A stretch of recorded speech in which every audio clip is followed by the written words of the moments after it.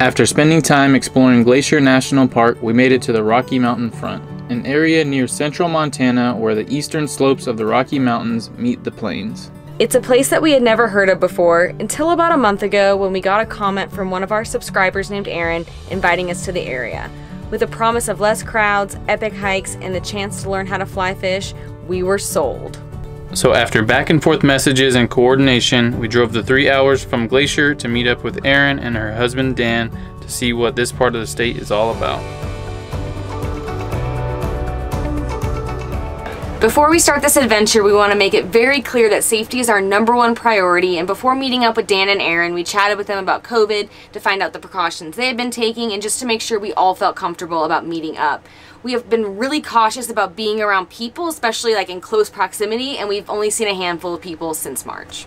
In this vlog, you'll notice that we weren't wearing our buffs or our mask when we were in the outdoors, but we feel really confident in what they have done to stay safe, and we feel really confident in the measures that we have taken as well. However, we did take all of our usual precautions when all together, including wearing facial coverings when passing strangers on hikes and grabbing takeout. We really want to set a good example of how to travel safely during COVID, and whenever we're not completely isolated in our van, which is where we're spending most of our time these days, we always wear masks around strangers, keep our distance, and wash and sanitize our hands as much as we can. We're really excited to share this adventure with you guys, so let's get started. Good morning, guys. It's 5:30 a.m. and we are about to meet our friends Dan and Aaron for our first activity of the day, a hike to Headquarters Pass. We'll share a bit more about the hike in a bit, but first we wanted to give you guys a better idea of where we are. We've spent the last few days in this area of Montana near Glacier National Park, and we drove all the way down here to meet up with Aaron and Dan to drive into the Rocky Mountain front where we'll be doing our hike. All right, let's hit the trail. There it goes.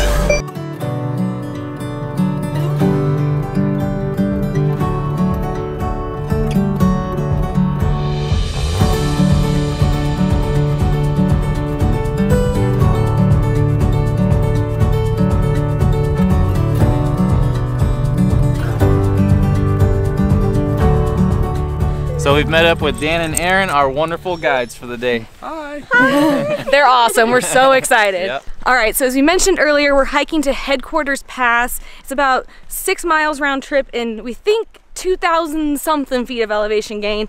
And just from the drive in, holy crap, it is beautiful out here. We haven't seen a single person yet or another car driving. We've been told it's a little bit less busy out here compared to Glacier, maybe a lot less busy. So we know we're gonna love it.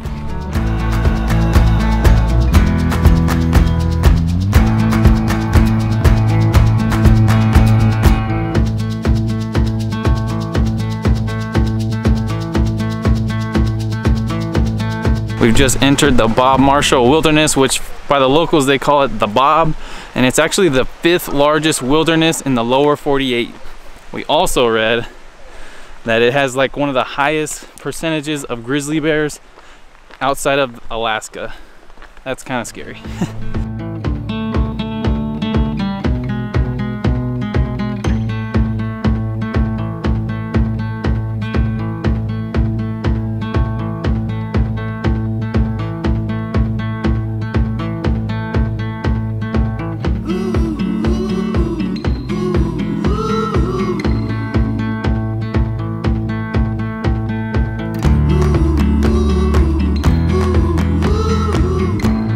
All right, so I think we're about 2.5 miles in. So far it's been amazing. It's been kind of uphill the whole way, but not bad at all. Even with talking the whole time, the scenery's just been incredible. There's mountains all around. There's these like cool little cave things in that one mountain. I don't know what they are, but they're beautiful. And I think we forgot to mention earlier that we're hiking to the saddle of the highest peak in the Rocky Mountain front. And I've been told pretty soon we're gonna have a really cool view. So that is Rocky Mountain. That's the tallest mountain in the Rocky Mountain front. And we're gonna be going somewhere up in there, you guys said? Yep, around this swoopy thing. We're gonna go around and up. Awesome. It's a ridge. Ridge. A ridge. I personally like swoopy thing better, swoopy thing. But it's a ridge.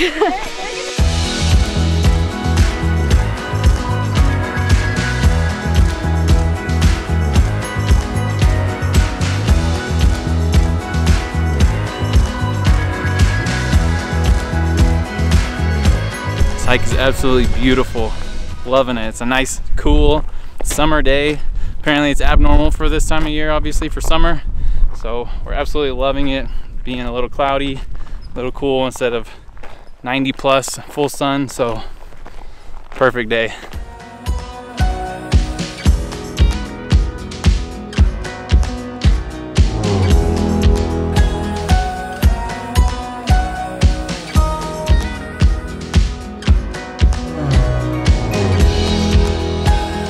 When you watch our videos, if you see a lot of flower shots and panning shots of flowers, it's usually always me taking pictures and photos of them. For whatever reason, I just think they're beautiful, especially when they're in full bloom. And so we were talking about it, and Aaron had a little pamphlet of a lot of wildflowers in the Rocky Mountains. So we were trying to compare and find the names of all these. It's just fun to learn about the stuff of where you're at. The animals, the flowers, all that stuff. We think these are gentians. Really beautiful. Now we're getting really close to the end of the trail, to the saddle of the mountain. It's just up the hill up here. This hike has been incredible. Really beautiful scenery the entire time. Loving it.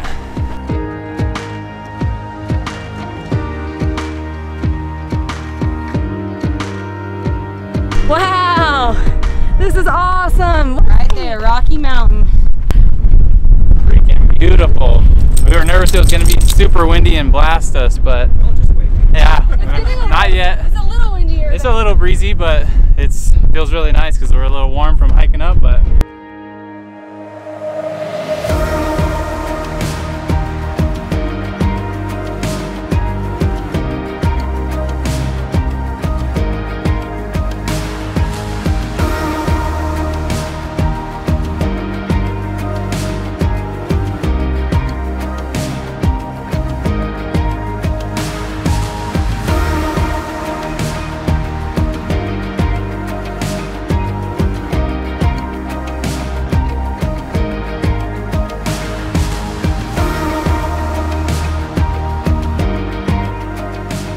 we're headed down from the saddle, the top of the trail here.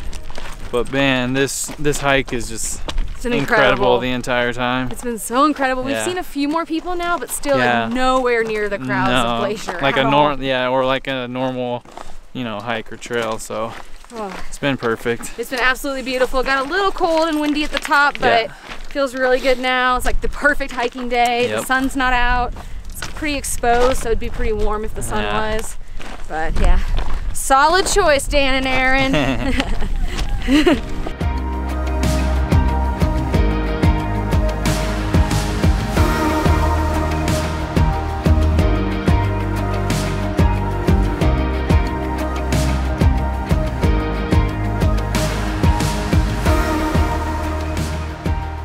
Finished the hike, we made it back to the van. But man, it's been a lot of fun just hanging out with locals, kind of showing us kind of what their favorite things are to do. We would have never thought to come to this hike. I mean, maybe if we had come through and spent a lot of time here, we'd get to it eventually, but it's just really fun to see the highlights of what people really like to do in their areas. So we're heading back out, and it's about an 8 or 9 mile drive on a gravel road to get out here, so it's kind of a trek, but we're headed back out. We're gonna go get some coffee and then go get something to eat because we are hungry.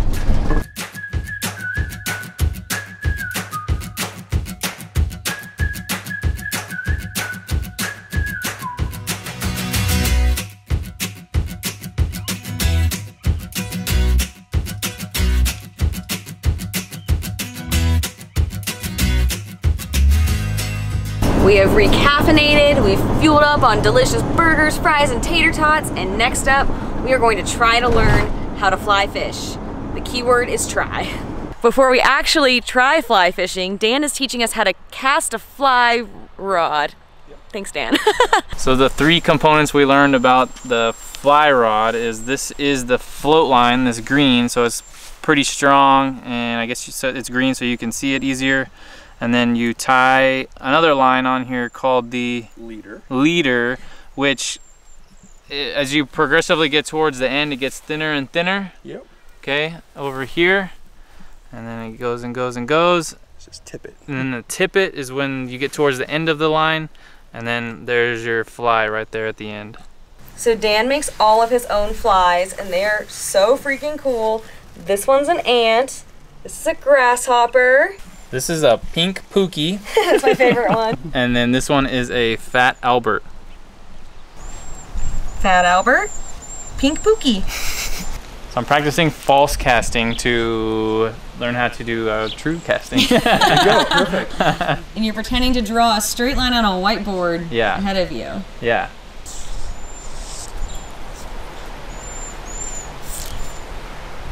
Okay, it's not too bad. Not bad. Not bad, he said. We got a not bad over here for Adam. I haven't tried yet. I'm probably gonna get a, huh. That's a different way to do it. So, pretend that whiteboard's right in front of you. You always want to hold this right here to keep it kind of tight. Okay? So, the straighter I can keep that line on your imaginary whiteboard or chalkboard, okay, the straighter that line's going to be in front of you. Slower. Slower. Smoother. There you go. Whiteboard. I like this. This is good. Yeah, okay. yeah. Oh, now we're getting a little off. Okay. I got a little cocky there. You had about 3 that were just perfect. That's good, Kathryn. I got an oh, that's good. Yeah. Woo! Really good. You got a nice little tight loop in there. I don't know what that means, but I'll take it. All right, let's hit the water and catch some fish. We made it out to Nylon Reservoir. This is where we're gonna cast our Get fly all of our rods, fish. catch all the fish in here. But The you views. look out over there. So many mountains. It's a beautiful spot. Oh yeah. Even if we don't catch fish, this will be enjoyable just because of the view. Yeah.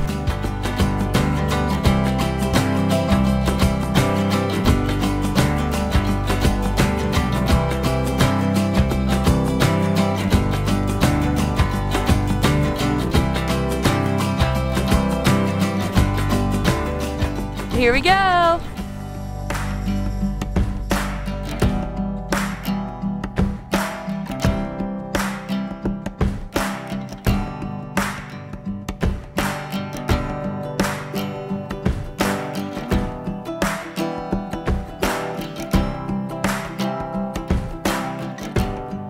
So far, fly fishing is a ton of fun. Requires a lot of patience, but it's very relaxing. I don't know if I'm doing it right, but I'm really enjoying just flinging it and throwing it and seeing if I get any fish. I learned a new cast. So typically, or the first one he showed us, you're, I guess, like forehanding. Another one, you're flicking out with the backhand, casting out backhand. So we're on this peninsula type deal, and the water drops off on both sides. So now that I have both casts here, or 2 different type of cast, I can go that way a couple times, try it out, and I can flick that way. All right. Yeah.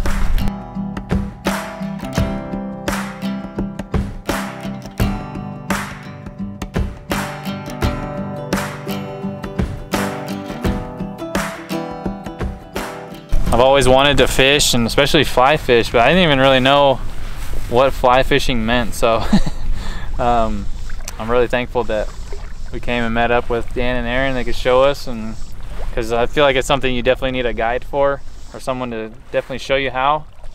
So And share their equipment. and share their equipment so you can give it a shot. So it's been awesome so far. I'm not too optimistic, but I'm gonna keep giving it a shot for a while longer here and try to walk out with fish.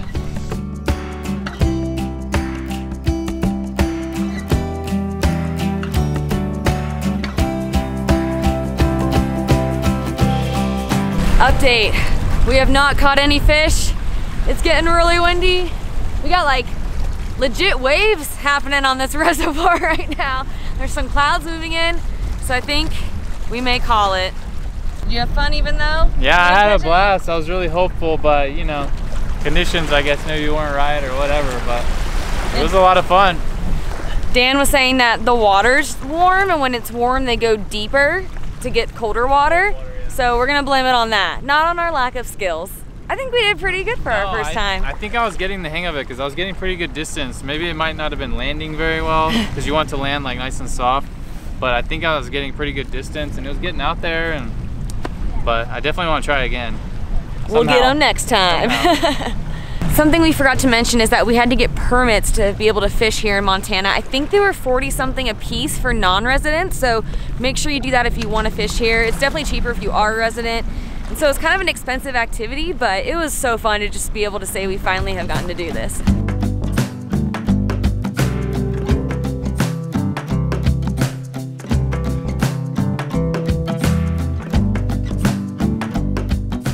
A huge thank you to Dan and Aaron for showing us around their area of Montana today, taking us for a hike, teaching us how to fly fish. Being patient with us. We weren't successful, but it was still an absolute blast, and they are honestly some of the nicest people we've ever met in our entire lives, and we're just so thankful for the chance to hang out with them and see this area of Montana that we very likely would not have stopped in or known anything about had they not reached out to us. So it was incredible. Yeah, but we are pooped. We're gonna head to bed, but we'll be coming back at you tomorrow with a really cute, fun adventure. We don't really vlog in front of people very often, so we're like super awkward. I'm sorry. Get to see how the sausage is made. Is that the term? My favorite spin we ever did was in Hawaii at the Volcano National Park, and my parents were like jogging behind us, like trying to get out of it. It was super cute. You can see her dad like.